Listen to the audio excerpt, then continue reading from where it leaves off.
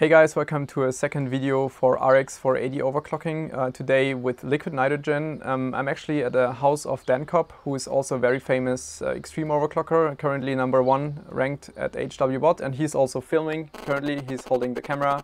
So what we do today is overclocking this card, the RX 480.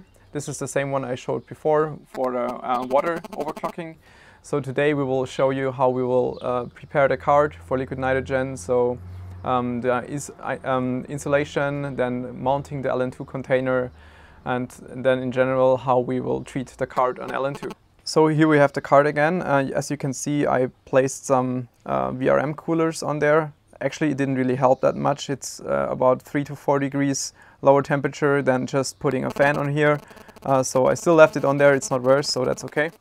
Also here around the 6-pin PCI Express connector, you can see that I shorted those connectors here. Actually, there was the input choke before, which is used as a filter inductor to filter the current which is coming from here. But it seemed like the inductor was not strong enough, so it burned. So I had to remove it and short the trace here.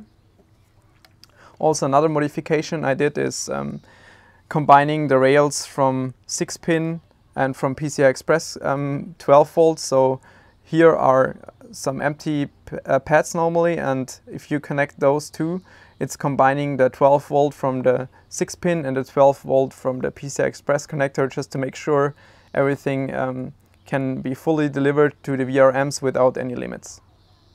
So this is Dan Kopp, as I mentioned before, extreme overclocker from Germany, currently ranked #1 on HWBot. Hey guys. So he's insulating the card now using Vaseline. Vaseline is very useful because it's very easy to apply. You can get it everywhere, it's pretty cheap, and of course you can remove it without any residues, which is very helpful for us. So he's now spreading the Vaseline on the card just with a normal brush, and once he spread it all over the card, we will just melt it with a heat gun, and then it will be perfectly insulated against water.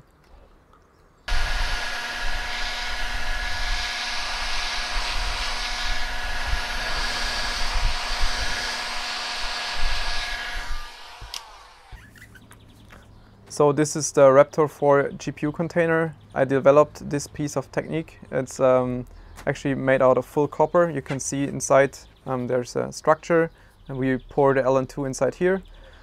And so the structure is for the very good thermal transfer. You can see we will mount the GPU on here. Here's a temperature sensor, and this is just for mounting the card. So right here I'm using thermal grizzly, like I always use for all my components like CPUs or GPUs.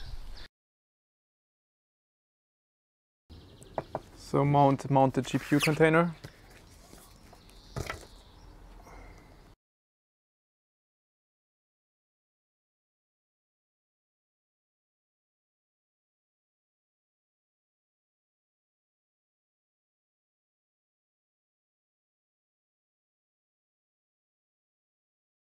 So we usually use a backplate made out of steel just to spread the mounting pressure to avoid any kind of VGA problems.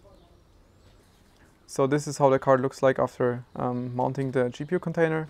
Of course, we will add a little bit of more paper towel later just to catch some drops and ice. But yeah, that's it for now. Now we will mount the container and the card in the system. So this is how the setup looks like without the card. You can see we're using the Asus Rampage 5 Edition 10 as platform for our testing. We're also using the Core i7 6950X, which is also liquid nitrogen cooled. Of course, not yet, but that's the cooler which is already mounted. And we now protected the board with some paper towel and will now plug in the card here. So we're again using the Elmore EVC software. You can see I adjusted it to 1.4 volt, and in real it's 1.41 measured. You can also see the VRM temperature is really good now. It's around 58-60 degrees on load, mainly because we placed a fan on there, also have VRM coolers, and of course the cold PCB from the liquid nitrogen is helping. And we now fixed the GPU clock to 1600 megahertz, which you can see here. It's running on load using the rendering. You can also see it here. And we will now try some more Firestrike and Firestrike Extreme. So in the end we achieved 14,626 points on the normal Firestrike, and as you can see on the top left side, we were able to run 1,600 MHz on the GPU and 2,300 MHz on the memory. Also the CPU was clocked constantly on 4.5 GHz. So you can see the graphics score is now over 16,000, and if you compare that to the stock of around 12,000, you have an increasement of 4,000, which is actually not really bad. So the only thing is that you cannot use this for 24/7 computing, obviously. Also, I have to point out that this result was done with everything stock in the driver. Tessellation was still enabled. I also did the second result though with tessellation disabled for the HWBot database. You can see the impact is almost 1,000 points. So without tessellation, I was able to get 15,389 points. Also, this is a screenshot I did. You can see that the GPU was running at 1,700 MHz here. You can also see that we're actually running the render test. So the GPU was stable enough to handle it in 2D and also during the render test. However, it was not stable enough for the full 3D mic run.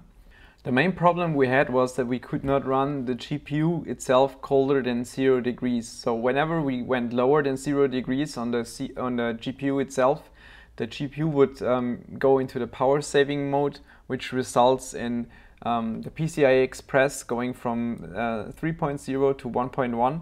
You can also see that in the screenshot here in the GPU-Z. So whenever we went lower than 0 degrees, we lost a lot of performance, so we could not really clock the GPU that high, mainly because we did not have a LN2 BIOS at that point.